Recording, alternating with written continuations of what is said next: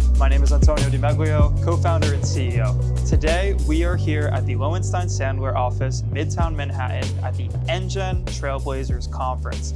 Now, NGEN is an organization that is dedicated to supporting the next generation of leading university entrepreneurs. We are honored to be here as their exclusive media partner, and it allows us to meet incredible student founders such as...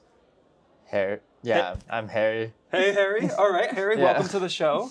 And here we're going to learn more about how Harry's company has been able to make over $3 million in revenue. Yes. And it started when you were 18, right? Yes. Okay, tell us more, because $3 million starting at 18, that's aspirational. I think we all want to be there. Mm-hmm. Yeah, definitely. I actually met my co-founders when I was 18 at a conference called Gen AI Summit. They've been working on the prototype for about 2 years. I stayed in contact with the founders for about 2 to 3 years and kind of talked them through the process.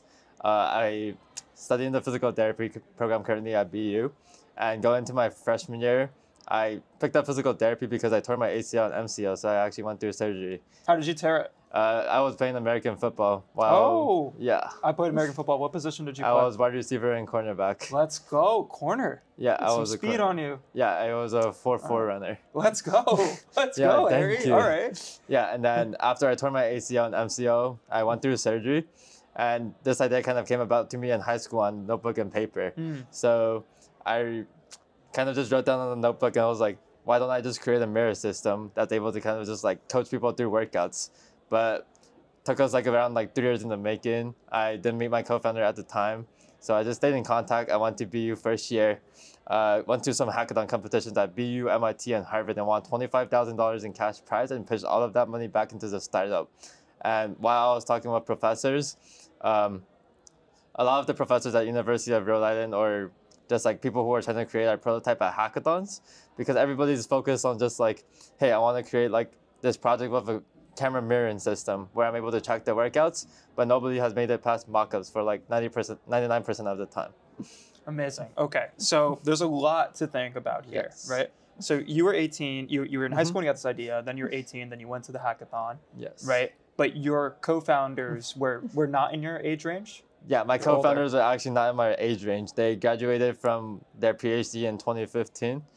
And my other technical founder is actually out of Spain. So I think that's like a really cool aspect to kind of have a diverse team. And I really think that while you're in like a startup, like a team is definitely crucial to like your development, because having a well-differentiated team will set you apart from a lot of the different founders that are out there, especially as a student myself, getting into like the startup industry. I went into it blank, not knowing what to do.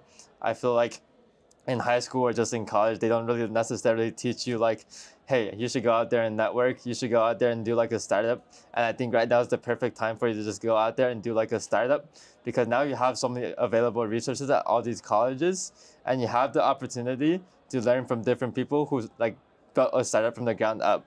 Like if you take Elon Musk, for example, every one of these founders have built a startup from the ground up, and you can learn from the experience without having to go through the pain that every other founder did.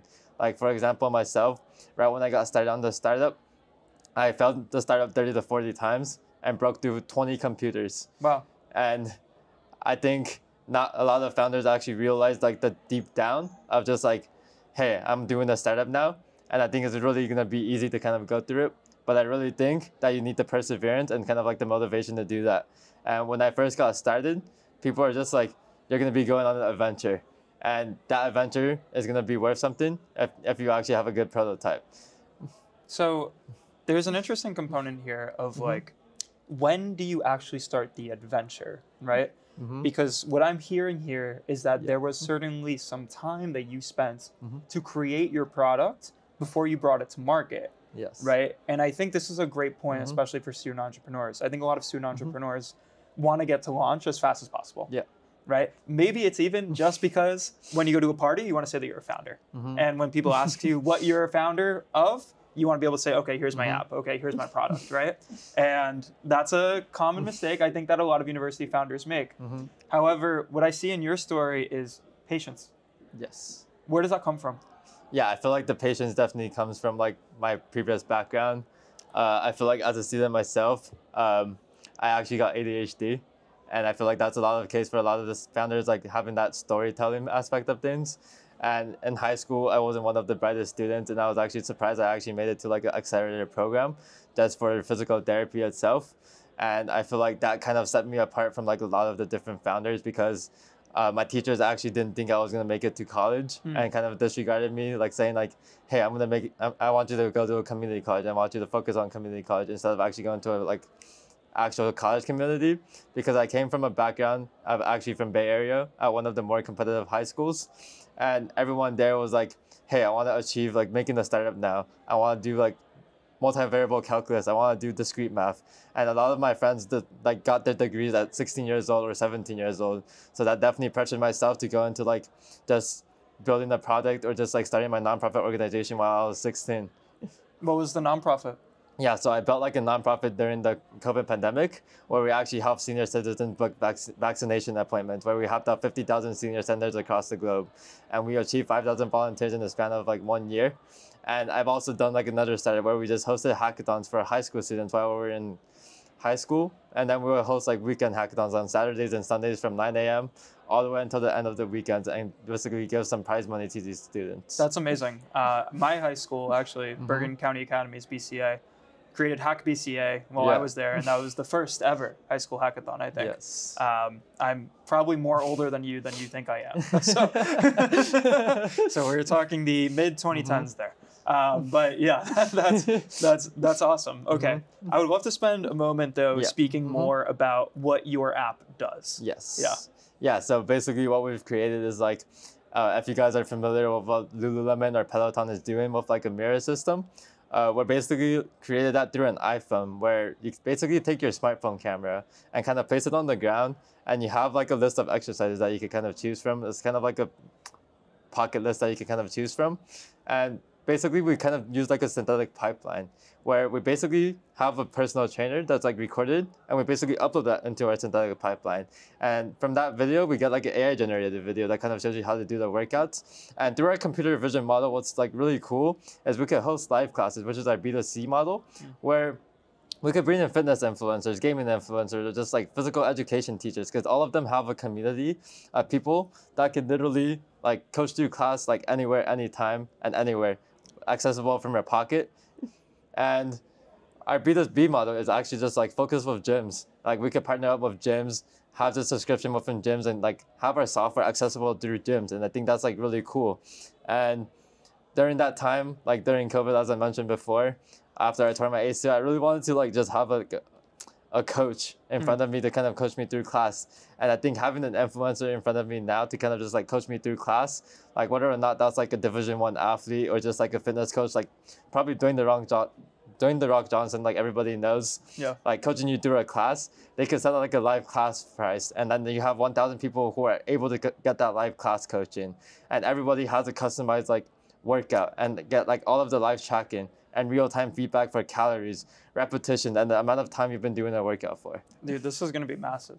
I mean, if you get one Dwayne The Rock Johnson type person on this, I mean, not to get too Black Mirror, right? But like, you don't even need him to actually do any of the workouts, right? You just need to make sure that you have their likeness or the capability to utilize their likeness. And in my opinion, that's a pretty easy partnership agreement, right?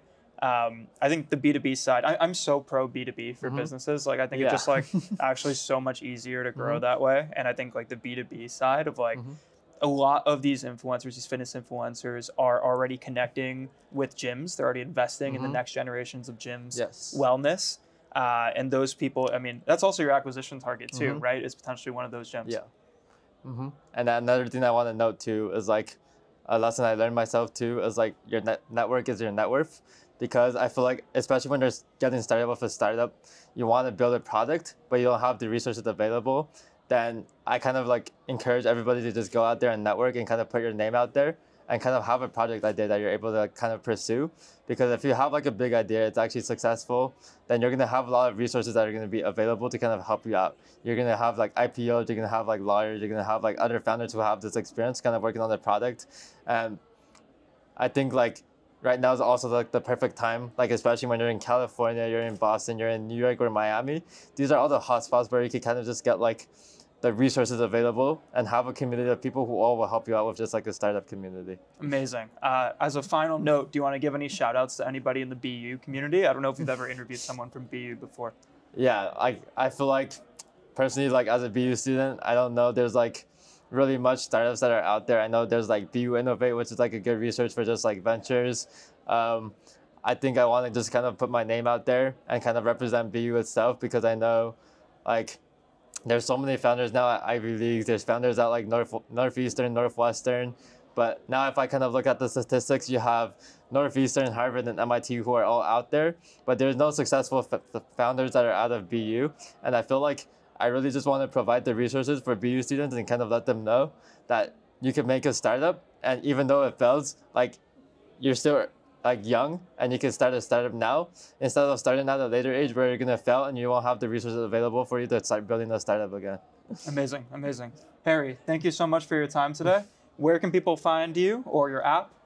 Shout it out. Let the world know. Yeah, thank you. So you can find our app on Google Play Store, Apple Store, Android, and everywhere. And if you guys want to check out our website at agitapp.com, you can kind of just take a look at our website and also test out our app. We actually have 5 free trials where you could actually host a live class with your friends. So if you guys want to create a club with your friends and actually test out our app, then feel free to try it and let us know any feedback. And you can just search me up at Harry Chu on LinkedIn, and I'm from BU, and that's my takeaway. Awesome. We're going to pull up one day to the gym. We're going to do a custom class together. We're going to record all of it, and I can't wait. Founders need to watch out for their fitness. It's too tough sometimes to be able to make time for it. I think your app, even the founder market, like, I don't even want to get into it. It's too long. Harry, thank you, brother. Yeah, appreciate thank it. you. Yep.